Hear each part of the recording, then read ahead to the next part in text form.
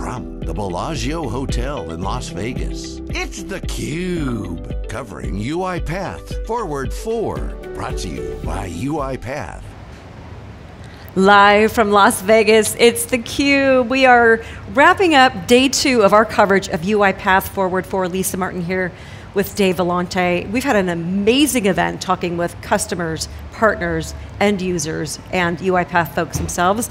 And who better to wrap up the show with than Daniel Dines, the founder and CEO of UiPath. Welcome, Daniel. Great to have you back on theCUBE. Oh, thank you so much for having me. I'm becoming a regular at theCUBE. Yeah, it's good to see You you are. again. This is your Fifth time on theCUBE. Fifth time, Fifth time, but as you said before we went live, first time since the IPO. Congratulations. Exactly. Oh, thank you. The UiPath has been a rocket ship for a very long time. I'm sure a tremendous amount of acceleration has occurred since the IPO. We can all see the numbers. You're a public company now, ARR of 726 million. You've got over 9,000 customers. We got the chance to speak with a few of them here today. We know how important the voice of the customer is to UiPath and how very symbiotic it is. But I want to talk about the culture of the company. How is that going? How is it being maintained, especially since the big splashy IPO just about 6 months ago? Well, I always believe that in order to build a durable company, culture is maybe the most important thing. I think long-lasting companies have very foundational culture.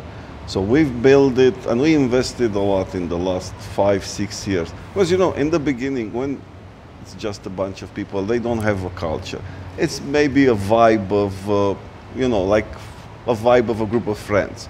But then when you go and try to dial in your culture, I think it's important to look at your roots and who are you? What defines you? So we ended up of this really core values, which is to be humble. To me, it's one of quintessential value of every human being. And all of us want to work with humble people. They are much more inclined to listen, to change their mind. And then we say, you have to be humble, but you have to be bold in the same time.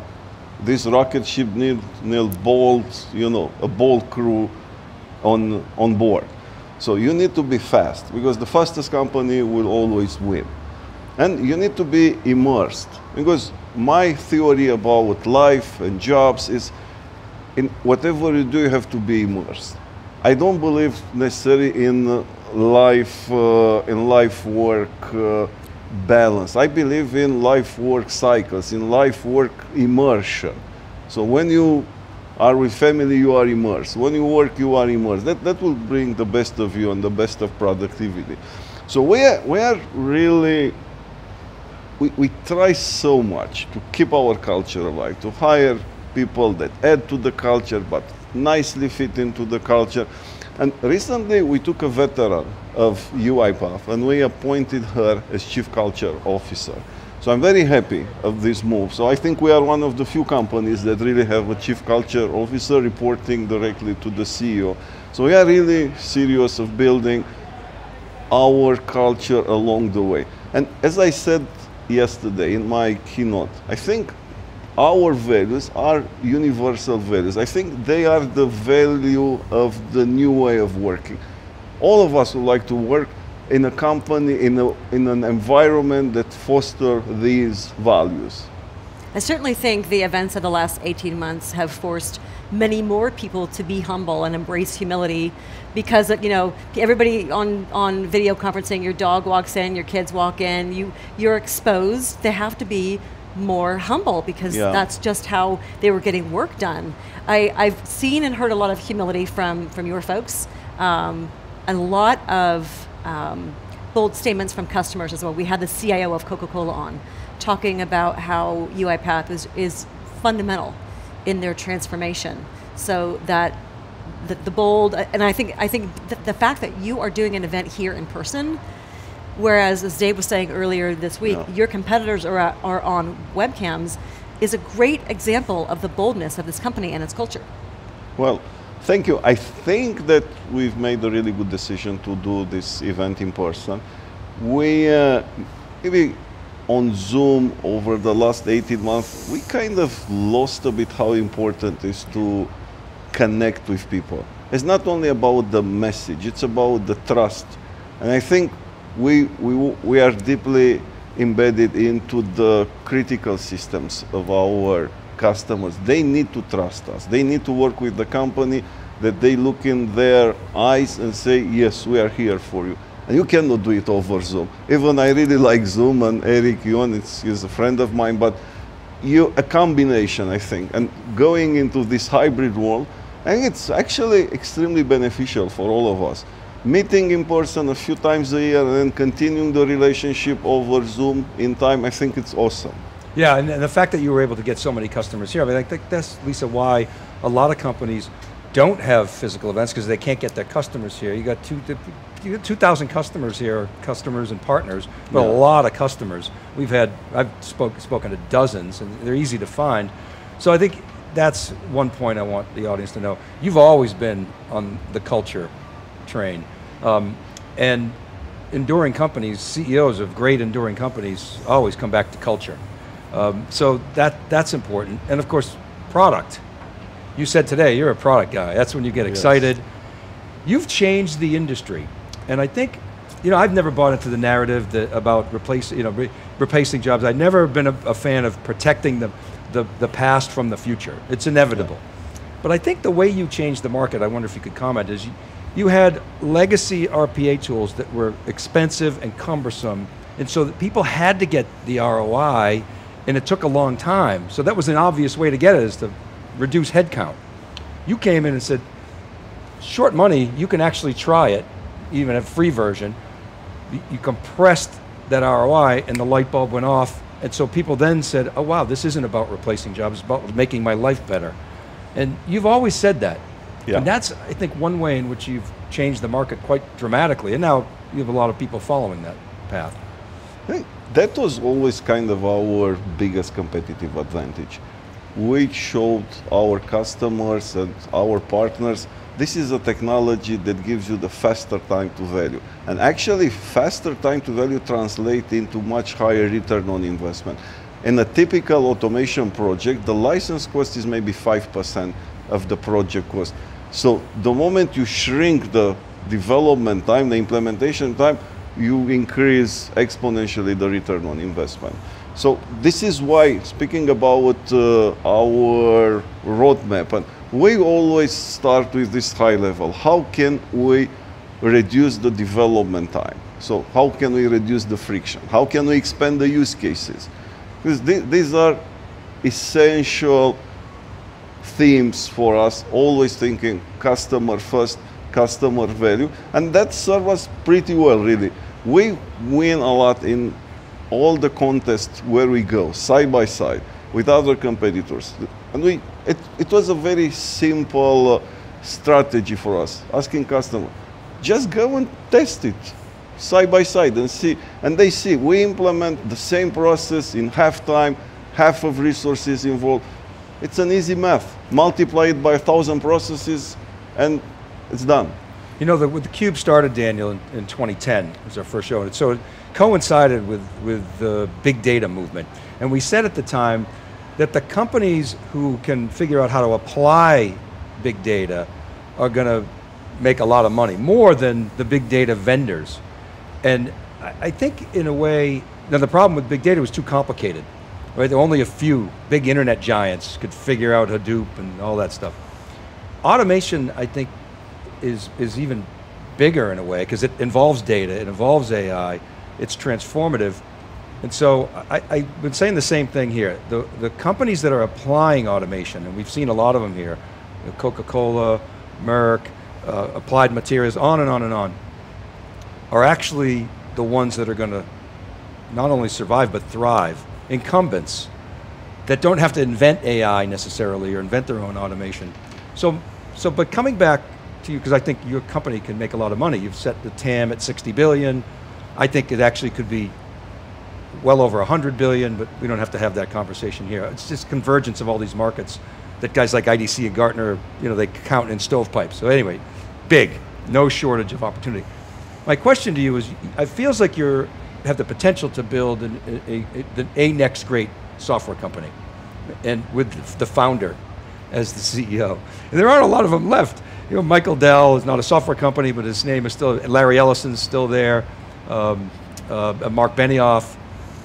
How do you think about the endurance, the enduring UiPath? Are you envisioning building the next great software company? It may take 20 years. You know, people were asking me for a long time, did you envision that you get here from the beginning? And I always tell them, no, otherwise I would have been considered mad, really. So you build a vision over time. I don't believe in people that start a small SaaS company and they say we are going to change the world. This is not how world works. You build and you understand customer, you build more. But at some point, I realized we change so much how people work. We get the best out of them. It's something major here. And if you look in history, we are in this trap that started with agriculture. This is the trap of manual, repetitive, low-value tasks that we have to do. And it took out the humanity of us. I talked to Tom Montag about this book, Sapiens. It's interesting. In that book comes with the theory that our biggest quality is our ability to collaborate. Well, our technology gives people the ability to collaborate more. So in this way, I think it's truly transformative. And yes, I believe now that we can build the next generational software company. How do you like, that's the wrong question. How are you doing with the 90-day shot clock, as Michael Dell calls it? It's a new world for you, right? I've never been a CEO of a public company. The street's getting to know you, like, who is this guy? I'll give you another CUBE story. There were 3 companies in the early CUBE days, Tableau, Splunk, and ServiceNow, that had the kind of customer passion that you have. I think ServiceNow could be one of the next great software companies. Tableau, now part of Salesforce, Splunk. I think Splunk was undercapitalized. But we see the same kind of passion here. So now you're the CEO of a public company. Like I said, the street's getting to know you a little bit. They're like, how do we read the guidance, all that stuff? That'll sort itself out. But so what's life like on the public markets? Well, I don't think anyone prepares you for the life of a public parenthood. company. I thought it's gonna be easier, but it's not, because we were used to deal with private investors, and it's much easier because I think private investors have access to a lot more data. They look into your books, so they understand your business model. With public investors, they have access only to like a spreadsheet of numbers. So they need to figure out a business model, the trajectory from just a spreadsheet. It's way more difficult. I've come to appreciate their job. It's much more difficult. So they have to get all the cues from, how I dress, how do I say this word. It's like, they watch the Fed announcements. What do they mean to say by this? And I and Ashim, we are first time in a job as a public company CEO, public company CFO. So of course it's a lot of learning for us. And in any learning environment, initial learning curve is tough, but you progress quite a lot. So I believe that over the next few quarters, we will be in the position to build trust with the street, and they will understand better our business model, and they see that we are building everything for creating durable growth. It's a marathon, it's not a sprint. I know it's a cliche, but it really does apply here. You've certainly built a tremendous amount of trust within your 9,000 strong customer base. I think I was reading that your 70% of your revenue comes from existing customers. I think this is a great use case for how to do land and expand really well. So the DNA, I think, is there at UiPath to be able to build that trust with the street. Yeah, absolutely. And our 9,000 plus customers, it's our wealth. In a way, this is our IP. In a way, it's even better than in our product. It's our customers. We have one of the best net retention rate in the industry of 144%. So that speaks volume. It does. Automation for good. Yeah, I know you've read some of the stuff I've written. I've covered you guys pretty extensively over the years. And that theme sounds like a lot of motherhood and apple pie, but one of the things that I wrote is you look at the productivity decline, particularly Western countries over the last 2 decades. Now, I know with the pandemic, and especially in 2021, productivity is going up for reasons that I think are understood, but the trend is clear. So when you think about big problems, climate change, diversity, income inequality, I mean, health of populations, overpopulation, on and on and on and on. You're not going to solve those problems by throwing labor at them. There has to be automation. So that to me is the tie to automation for good. And a lot of people might roll their eyes at it, but does that resonate with you? It totally resonates with me. Look at US. US population is not growing, at the rates that we were used to. It's gonna plateau at some point. This is obvious, like it plateau in Japan. In Japan is decreasing. Right. US will see a decrease at some point. How do you increase the GDP? If your population is declining, productivity is declining, how do you increase GDP? Because the moment we stop increasing GDP, everything will collapse. This world the modern world is built on the idea of continuous economical growth. The moment growth stops, the world stops. We will go back to our caves and restart the engine. So automation is hugely important in continuous GDP growth, which is the engine of our life.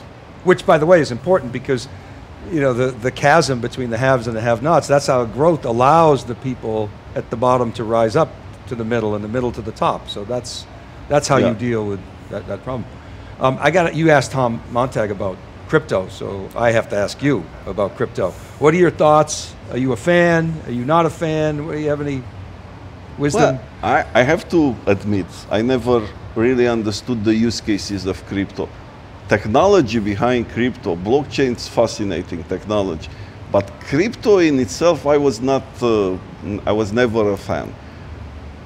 Tom Montag today gave me one of the best explanation of the value, saying, look, Daniel, from Americans' perspective, that we have the dollars, and this is the global currency. Crypto doesn't have so much sense, but think about a country like Colombia or Venezuela, or countries where their people don't have so much trust in their currency. So where different political system can seize your assets from you. You need to be capable of putting them into something else that is outside government's controls. I believe this is a good use case, but I still don't believe that crypto is that type of asset that will survive the test of time. I think it's too much. To me, the difference between gold and Bitcoin is that you cannot replicate gold. It's impossible. Unless you are God, you cannot create gold too, right? It's impossible. But you can create Bitcoin too. And at some point, the fashion will move from Bitcoin 2 to Bitcoin 3 so I don't think the value that you can build in one particular cryptocurrency right now will stay over time. But it's just me, so I was wrong so many times in my life. You've been busy. You haven't had time to study crypto. I agree. I agree. Totally agree. Yeah. What's been some of the feedback from the customers that are here? We saw yesterday a standing room only keynote. I'm sure it was great for you to be on stage again, actually interacting with your customers and your partners. What's been some of the feedback as we've seen really this shift from an RPA point solution to an enterprise automation platform? Well, first of all, it was really great to be on stage. I don't know, I'm not a good presenter really, but going there in front of people, felt me with energy. So suddenly I felt, a lot of comfort. So I was capable of being myself with the people, which is really, it's awesome. The transition to a platform, from a product to a platform, was really very well received by our customers.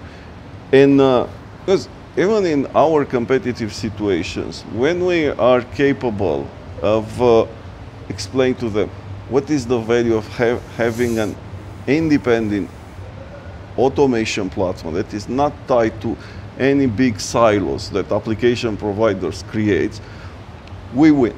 And we win by default, somehow.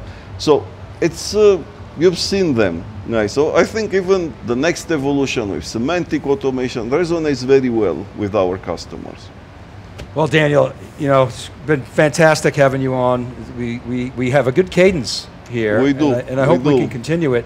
We, on theCUBE, we love to identify early stage companies, although, as I wrote, you had a long, strange path to IPO because you took a long, long time, and I think did it the right way to get product market fit.